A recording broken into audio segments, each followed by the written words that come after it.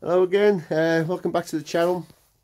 One of my YouTube followers, Tim, shout out to Tim, good lad, wanted to know if I could give him an update on the ProVent 200, smoking issue that I had. So since I installed the system, I actually made the system in April, but I took it back off again because I was getting a fueling issue and I wanted to put it back to stock just so I could figure it out. So the actual ProVent's been on about 2 months, so I wanted to give you just an update on how much oil it's catched, if it's catching any oil.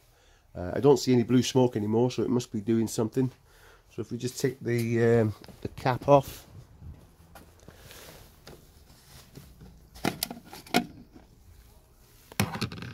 So you can see the lid's got a load of oil in there.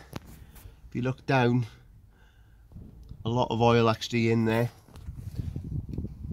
Take the filter out, so you can see all the oil congealing on the outside, but that filter is probably about 10 mil thick. So the amount of oil that it's caught, you can see the filter in there is proper clatted with oil. Same with the bottom.